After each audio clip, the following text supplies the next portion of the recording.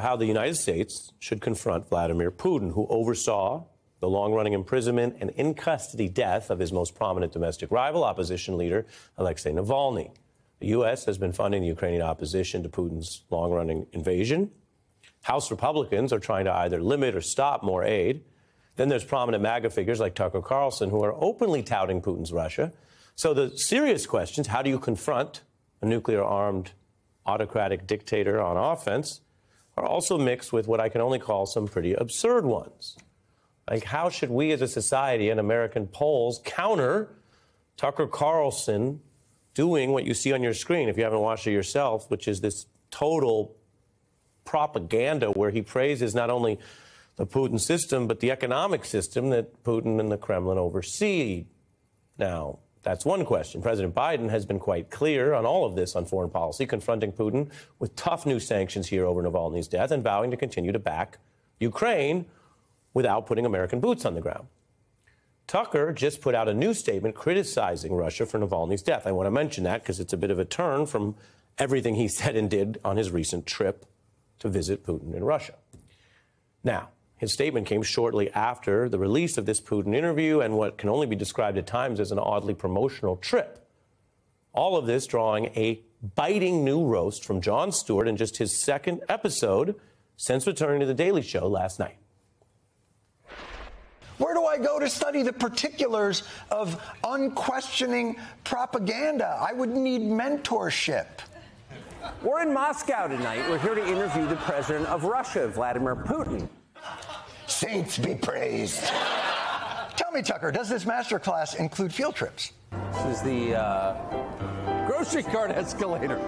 This is designed, I'm figuring this out now, where the wheels don't move, they lock on the grocery cart escalator. Look, Ma, no hands.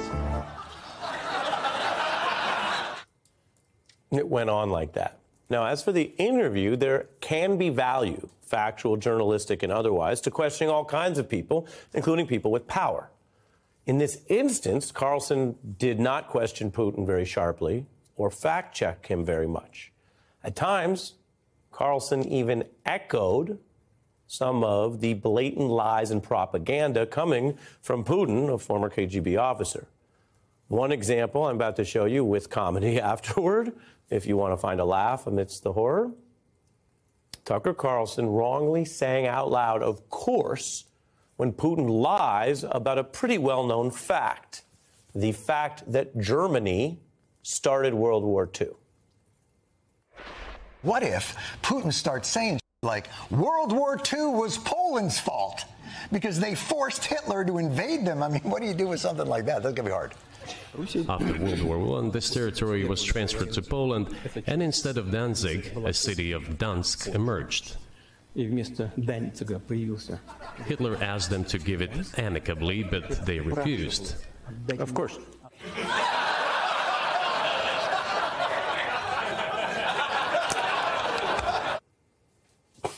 Even Jon Stewart didn't have much else to say after that, neither do I. It is just telling. Now then, Jon Stewart's longtime colleague, John Oliver, got in on all of this, mocking and roasting Tucker about how even Putin criticized Tucker over their interview afterwards. Tucker was so docile, even Putin later made fun of him. I honestly thought he'd be aggressive, asking these so-called sharp questions. I wasn't simply ready for it. I wanted it. Frankly speaking, I didn't get complete pleasure from this interview. Wow. There's embarrassing, and there's getting roasted by Putin for being a lapdog embarrassing. That's how Putin played Tucker. Putin is good at this, and he's good at rhetoric. And again, I'm not showing you any Putin clips for their veracity. It may be that no matter what an interviewer does, Putin, who's overseeing this dictatorship, who's currently holding an American reporter hostage, which they did discuss in that interview, he might criticize anyone for his own ends. But it does show that Tucker's effort to promote Putin and the whole system is obviously not even being returned in short order. So that's all of that. Then there's the actual United States Congress, where there is some bipartisanship, I want to note, on backing Ukraine in the Senate. If you're trying to tell a story in your mind where all the Republicans in Congress are just against this and they're falling in line with Tucker, that's actually not the case. There was a bipartisan agreement to try to continue to fund and support Ukraine. If you agree with that policy, you agree with the people in both parties in the Senate pushing it. But over in the House, where there is a more extreme MAGA flank, the Republicans there are trying to block any vote on that bipartisan package as Trump and Tucker bend to Putin in the background. Joan is with us as promised, and we are joined by Che Komanduri, who has worked on several Democratic campaigns, including the Obama campaign.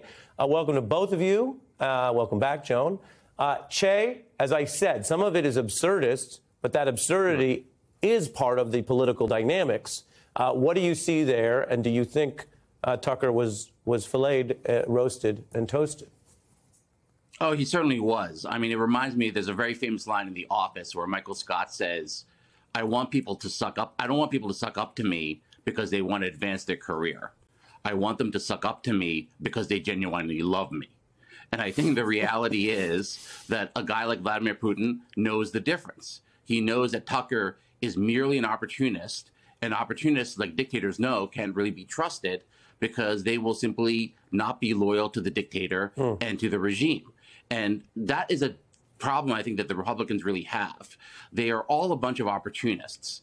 And you can see this in the GOP primary, where people like DeSantis and Christie, who were formerly Trump suck-ups, did not do well because they couldn't explain why they sucked up to this guy and why they are no longer doing so. It's actually a great point, and you're taking it to some of the theatrics of our current MAGA politics. Joan, here we are at the table. I promised you your turn at this. It seemed like a rough run for Tucker there. It's a rough run for Tucker. I promised you that I would engage in some Schadenfreude. Tucker Freud. But it was almost sad to watch. I mean, he's been completely neutered. I mean, pushing that shopping cart is kind of the definition of being neutered, and being treated like that by Vladimir Putin. It made me just wish for the day when Putin does the same thing to Trump, because that day probably will come. Putin knows he owns these people, and he acts accordingly. You know, Tucker's been all about the end of manhood, masculinity in crisis. Testicle tanning might be the answer to that. I'm worried. I think Tucker is in crisis, and he has been for some time. And you're quoting sort of him in those suggestions and ads they have about the tanning. Yes, he did. He did a whole feature on the beauties of testicle tanning, and I was paid to watch it, Ari, and not paid enough. But as a journalist, yeah, you got it. You know, Che, there's things you cover in journalism. I want to bring it back a notch because with regard to the Daily Show, right. There's a history here. I want to show the original one when younger Jon Stewart confronted a very different Tucker Carlson, who was actually pitching a very different set of version of conservatism in a defenestration that many believe helped lead to the cancellation of that show. Take a look. You have a responsibility to the public discourse, and you fail miserably off of their marketing and strategy. Yeah, it's someone who watches your show and cannot take it anymore. How old are you? 35. And you wear a bow tie. Yeah, I do. So this is... No, I know. So you're right. No, let me just go. No, come on. And listen, I'm not suggesting that you're not a smart guy, because those are not easy to tie. Che, was Jon Stewart right about Tucker then? Is he right now? And does it matter if someone who is this prominent in the MAGA world, who was only ousted in connection with the costly defamation loss for Fox, and who recently interviewed Trump, does it matter if this person is a fraud? Should people care? I think people definitely should care. And that scene you just showed is a crucial moment in the supervillain origin story of Tucker Carlson.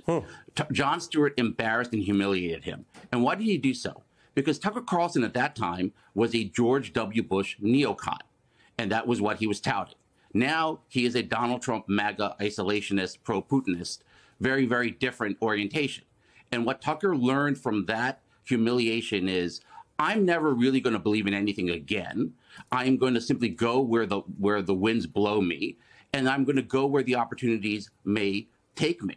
And that's exactly what has occurred, and that is why Tucker's a fraud. I mean, and isn't it, I'm only jumping in to say that you're reminding everyone the conservatism and republicanism that Tucker was then affiliated with were against these kind of dictators abroad. And this is not flip-flopping on some random niche issue. This is not, the wokeism stuff goes back and forth, but some of it could be reduced to kind of localized rhetoric. And politicians in both parties have been known sometimes to tack back and forth. This is not that. They just oversaw the murder, the state assassination of a dissident. They just invaded a country for the largest land war in Europe. They're holding, as I mentioned, a Wall Street Journal reporter who many journalists have stood up for and said, that's wrong, the Biden administration's working on his release. I don't care the Wall Street Journal's owned by News Corp, which is owned by Fox, which has other people downplaying this. There's larger issues at stake. So when you look at that, what does it tell you that the Republican Party, part of it, I mentioned not some of the Senate, but part of it is taking cues from Tucker, who you say on the evidence doesn't stand for anything. Yeah, I mean, Tucker Carlson, when Jon Stewart did that, humiliated him, was in favor of invading countries that had dictators like Vladimir Putin in charge. And now he goes to those countries and says everything is great and we should follow the lead of this. And the reason this has happened, if you noticed, is because as the majority of Americans oppose Trump, Republicans oppose democracy. And Tucker understood that, and he simply went where the dictators are. Yes, that is, Joan gets the last word. Shay's reading on it is the darkest reading, probably the most disturbing reading, because you say, why does he need to go so far to justify this? And the worst possible answer, I want to be very careful. I can't say we can prove this yet. I can't say Tucker's admitted it. But the worst possible theory is to soften the ground for more of that stuff here at home in America. Oh, absolutely.